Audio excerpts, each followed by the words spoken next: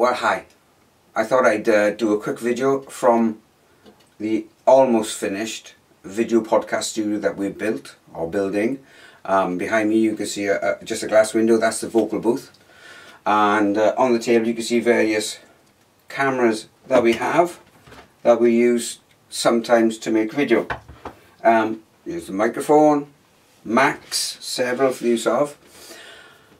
And you might think, oh, I got no chance. You know, I got nothing. Well, the camera that I'm filming this on is just a domestic one that I bought about 10 years ago. Still works fine. It's not even full HD, but you're watching this, the audio's coming off the camera. It's absolutely fine. So you don't need an absolute arsenal of good equipment to do something online, although it does help. The biggest thing is a solid idea, prayer, and a real direction. You need to know what you want to do and where you want to post to. So this is it. This is the first of the short series where they're going to be about 5 minutes long. So as regards equipment, as you know, I've talked about using phones, and just to let you know that the 3 videos that I shot originally were all done on this, an old iPhone, and they were okay. They did the job, but there may be times when you want to do something a bit more upmarket, a bit more in your face. Well, you can still use the footage that you took off your camera. You can still use this, and you can just bring it into a computer like this, and then you can edit and add titles, graphics.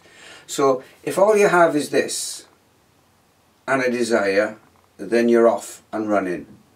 This just means you could take it to a next level, but it's not required. You don't have to wait until you got this. If you're going to wait until you've got a room like this and equipment like this, then you're going to be waiting a long time. So my suggestion is this. If you're watching these videos and you think, you know, I want to get somewhere, start with that. If that's all you got, start with that. Get something out there, get some feedback, get a dialogue going with your audience. And then after that, if you think, you know, I can step it up a notch, then perhaps you can look at seeing if you can get something like this, you know. But what you shoot with that and what you shoot with that is exactly the same thing. It starts in there and it starts in here.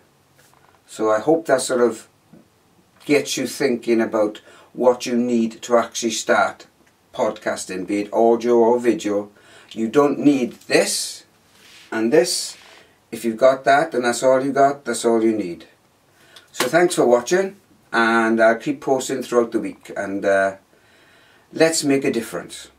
Thanks.